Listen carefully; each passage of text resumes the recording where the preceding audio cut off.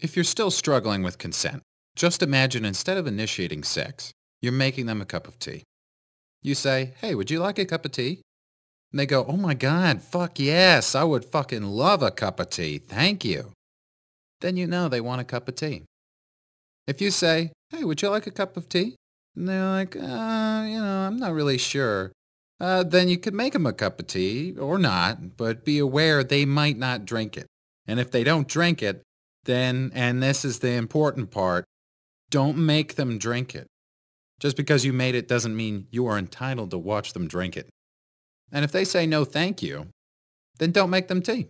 At all. Just don't make them tea. Don't make them drink tea. Don't get annoyed at them for not wanting tea. They just don't want tea, okay? They might say, "Yes, please. That's kind of you." And then when the tea arrives, they actually don't want the tea at all. Sure, that's kind of annoying as you've gone to all the effort of making the tea, but they remain under no obligation to drink the tea. They did want tea, now they don't. Some people change their mind in the time that it takes to boil the kettle, brew the tea, and add the milk. And it's okay for people to change their mind. And you are still not entitled to watch them drink it. And if they're unconscious, don't make them tea. Unconscious people don't want tea. And they can't answer the question, "Do you want tea?" Because they're unconscious.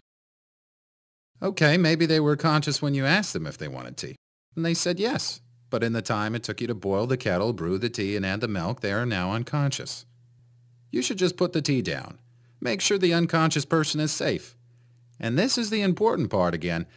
Don't make them drink the tea. They said yes then, sure, but unconscious people don't want tea. If someone said yes to tea, started drinking it, and then passed out before they'd finished it, don't keep on pouring it down their throat.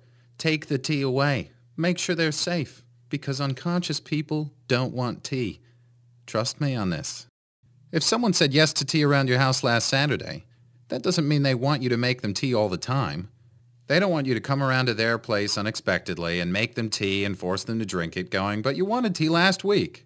Or to wake up to find you pouring tea down their throat going, "But you wanted tea last night." But if you can understand how completely ludicrous it is to force people to have tea when they don't want tea, and you're able to understand when people don't want tea, then how hard is it to understand it when it comes to sex?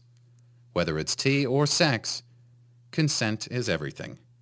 And on that note, I'm going to go make myself a cup of tea.